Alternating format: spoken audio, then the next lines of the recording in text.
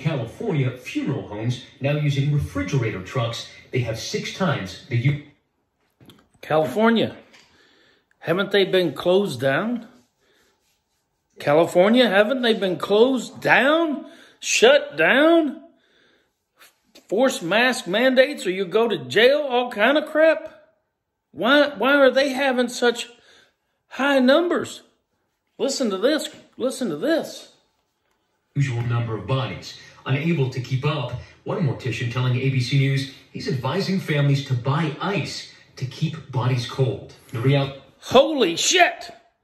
A mortician is telling the families to buy ice to keep the bodies cold? Are you kidding me? Fear-mongering. Fear-mongering through the roof. Now, why is California having this problem? They've been shut down for what, 8 months? How can they possibly be having this problem? If shutdowns work, mask mandates work. Yeah. Well, why? All right, here, let's go to this one. Plenty of the surge setting in. I didn't wear a mask. I should have. I didn't. I believe this was just a flu. Chuck Stacy's making this emotional plea from his Florida hospital bed. You know, emotional plea. That's exactly it. This guy here is helping, ABC News? Helping ABC News sell fear. Sell their product, which is fear and whatever they're advertising in these commercial breaks. Yeah, that's what he's helping them do. Or you end up like me. I'm having trouble breathing. Just wear a mask.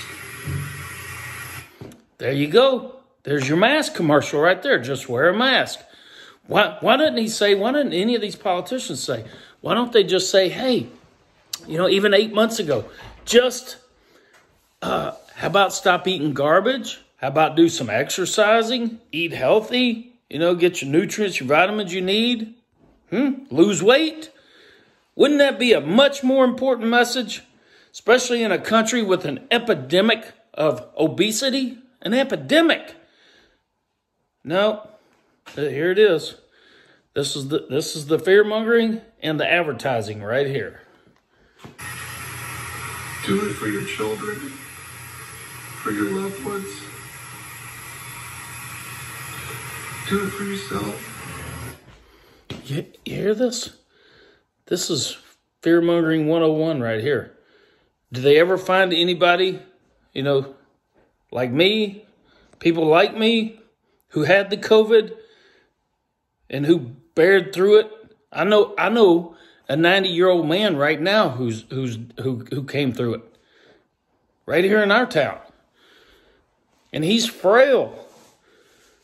And this guy here is getting up there selling fear. This is amazing. All right, y'all heard the mortician. Go get ice. This is in California, too. I don't get it. All right, adios.